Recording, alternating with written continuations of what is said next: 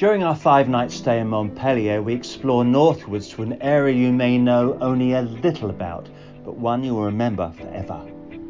The countryside is spectacular as we make our way up to visit the ever so beautiful Tarn Gorge, where a gentle little river has carved a gorge between two massive plateaux.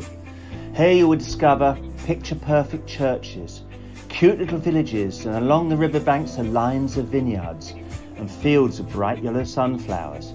A gorge so massive it is spanned by the tallest bridge on the planet, and yes, we most certainly will take a thrilling drive across that concrete and steel monster.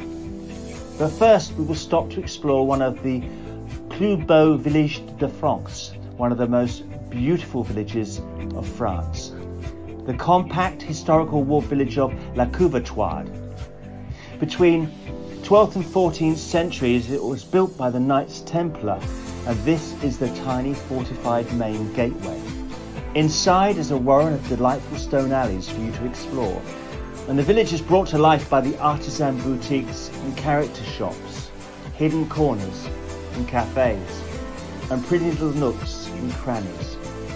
On the hill behind, there's an ancient windmill where you don't say cheese tasting, that comes later, you say act like a windmill. And the views down into the village are excellent. In the middle there you can see the graveyard flanked by the Templar Tower and a 700-year-old simple stone church. This is a very mystical place which oozes history. A place, I've been reliably told, is littered with secret Masonic and ancient Templar signs.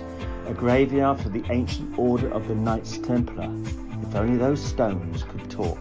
And now it is time to cross that bridge.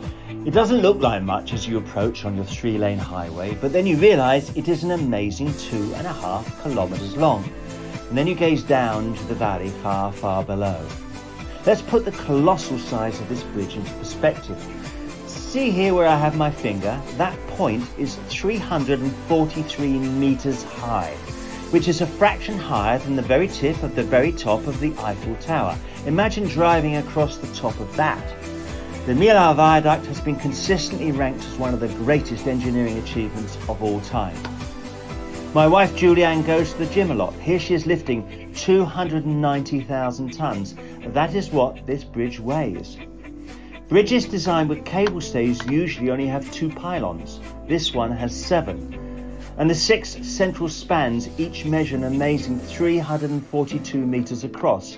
That's over 3 soccer fields in length for each section. And why do they build this cloud-hugging viaduct? Well, this is the old road, and there is the old bridge.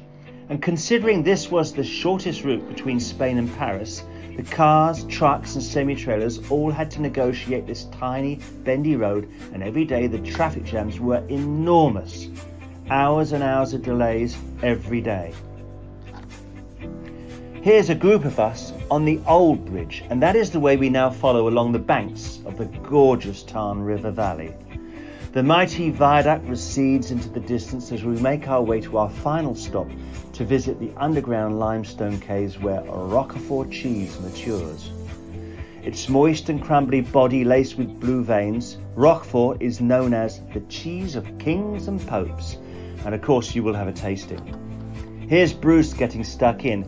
We both agreed that the special sausages they make, get this, by blending ripe Roquefort cheese and smelly seasoned salami were incroyable, incredible.